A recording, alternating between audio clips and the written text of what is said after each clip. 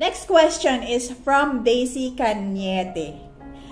What do you regret in your life? Madami. Madami akong napagsisihan sa buhay ko, including yung pagiging anak na malayo sa magulang. Yung hindi ko naalagaan personally at hindi ako yung gumamit ng kamay para alagaan ang mga magulang ko para ipadama sa kanila kung ano yung pagmamahal at kung ano yung dapat ginagawa ng mga anak. Second, yung pagkukulang ko sa mga anak ko because I left my children in the Philippines, way back in the Philippines when my daughter was a little girl. I guess she's 5 years old or 6 years old at that time. I left Philippines 2003 and they are still young and I left them with my parents. I have regret na hindi ko sila nakitang lumaki. Hindi ako yung kasama nila na nagkakasakit sila. Hindi ako yung nag-aalaga sa kanila ng mga panahon na nagkakasakit sila at wala ako sa tabi nila sa mga panahon na mayroon silang school activities, mayroon silang mga special occasions, wala ako doon at pinagsisisihan ko ang lahat ng yan na lumaki ang mga anak ko na malayo ako sa kanila. Maraming mga events sa buhay ng anak ko na wala ako. Marami ang mga events sa buhay ng pamilya ko na wala ako. Marami akong pagkukulang sa mga anak ko at yun ay lahat ay pinagsisisihan ko. Second question ni Daisy, what was life like in Egypt? Hindi madali. Because ako yung tao na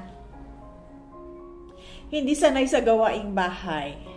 Pero dahil nandito na, natutunan ko, naranasan ko ang maging isang kasambahay na hindi ko pinangarap.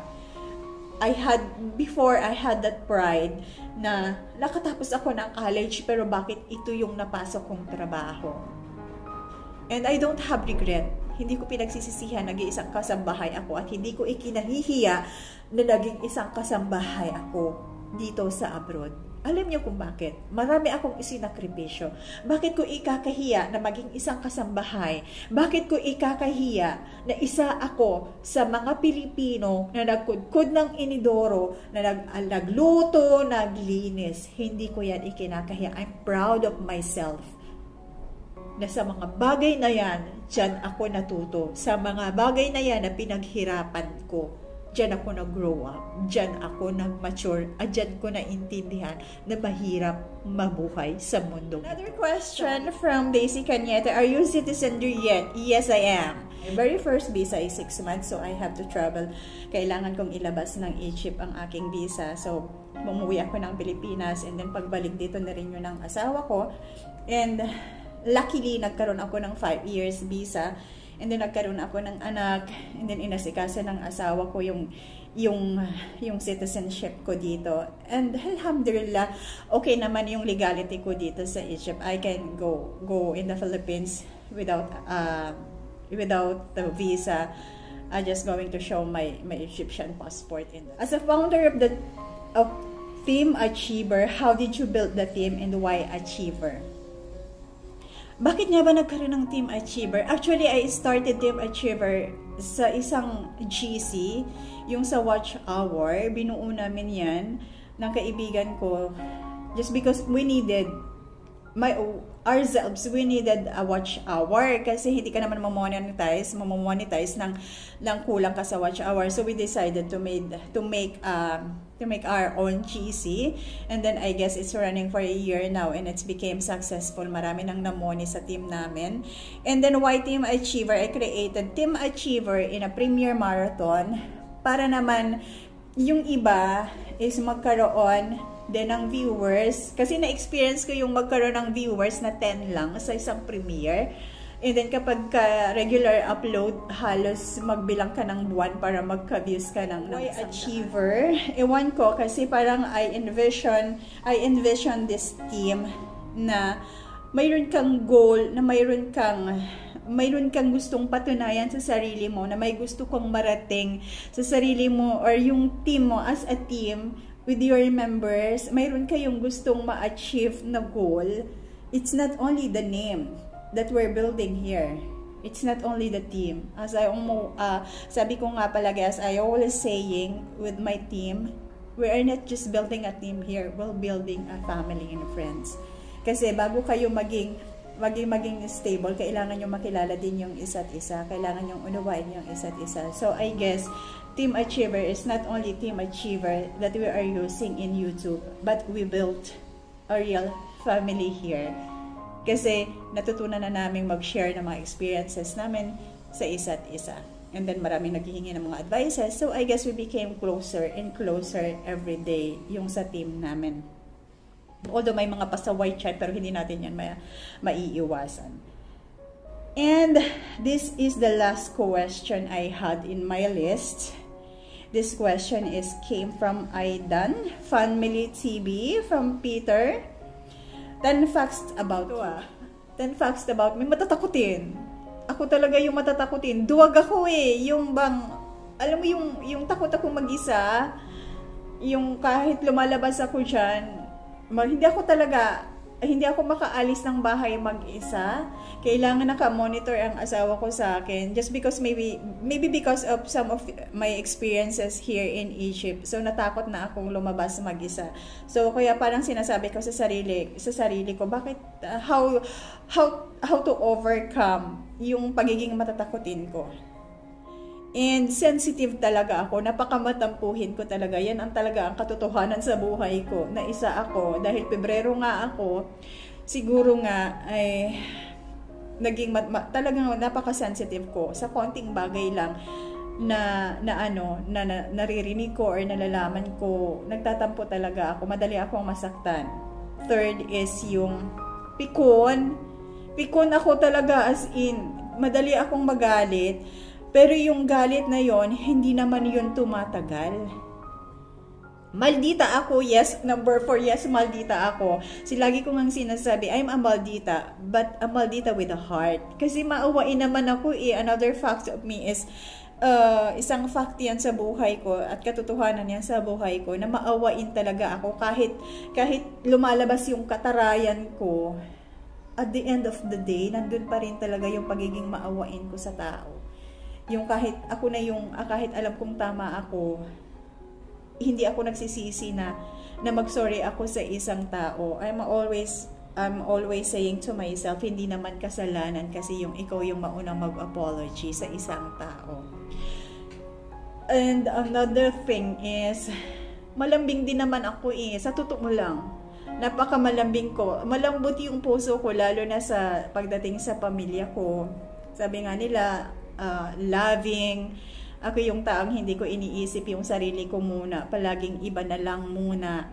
Ganyan akong tao. If you just knew, kung makikilala lang nyo lang ako as a person, ako yung tao na akala nyo lang sa impression nyo sa akin is ako yung taong mataray, ako yung taong suplada, ako yung taong maldita. But if you know me personally, marami kayong madidiscover kung anong tao ako. Dahil ako is a person who is living in my imperfections, who is living in my own flaws. Isang taong nagkakamali rin. Marami akong mga pagkakamaling nagagawa sa buhay, marami akong nasasaktan, and lagi ko ngang sinasabi, if ever, or there are some people out there that nasaktan ko, my apology. Kasi I'm just a person na hindi naman perfecto. Alam kong may nasasaktan ako through my words, through my actions, and I'm so sorry about that. And kung mayroon mang totoong katotohanan at may mga facts sa isang tao, sa buhay ng isang tao, marami tayo niyan.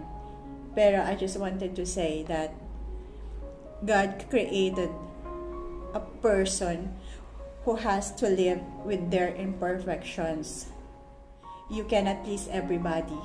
Kahit anong buti ang gawin mo, kahit anong kagandahan ang gawin mo, we are living in a judgmental world where everybody is going to judge you as a person na nakikita nila sa'yo. Hindi nila nakikita yung mga bagay na nagagawa mo, yung maliliit na bagay na ginagawa mo para sa ibang tao. Kahit marami ka pang bagay na nagawa kabutihan para sa lahat at para sa karamihan, in one mistake, lahat ng kabutihang nagawa mo sa lahat ng tao, mawawala yun at hindi nila makikita.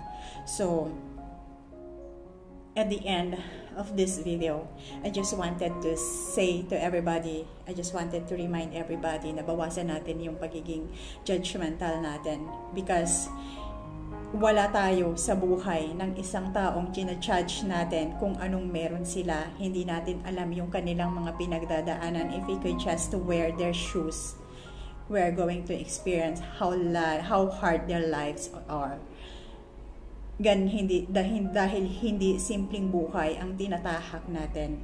Iwasan natin ang manakit ng kapwa. Iwasan natin yung makasakit tayo ng kapwa. Dahil alam natin sa sarili natin, sobrang sakit kapag tayo na yung nasasaktan. So, habang maaga pa, humingi na tayo ng tawad sa mga taong nasaktan natin before it's too late, bago natin pagsisihan sa pagdating ng araw, sa pagdating ng oras, may nasaktan tayong tao. And lagi ko nga sinasabi, iwasan ang pagiging judgmental, iwasan yung paninira ng ibang kapwa. Always look forward kung ano yung maganda na magagawa mo sa buhay ng isang tao. Hindi yung nakikita mo na yung isang tao na on their downfall, ipupush mo pa sila pababa, huhusgahan mo pa sila, which is very unfair. Wala kayo sa buhay na dinadanas nila. Hindi nyo dinadanas yung hirap ng isang tao. Kaya kahit sino, kahit ako, at sinasabi ko ito sa sarili ko, wala tayong karapatang husgahan ang isang tao sa kung anong nakikita lamang natin. Dahil ang ating mga mata ay makasalanan. Dahil ang ating mga pangunawa ay maliit lamang. Dahil ang ating pangunawa sa mundo, at tayo, aminin natin ito, na tayo ay mga mapanghusga. Kung kaya nating iwasan ang maging ganito, kung kaya nating iwasan ang maging isang judgmental person, we could have at least live a happy life in this world. And that's all, guys, for this video. I hope you guys learned something, and I hope from those little wisdom na na-share ko sa inyo can change your lives.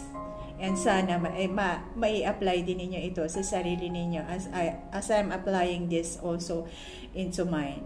God bless you all, guys, and thank you so much to all of you.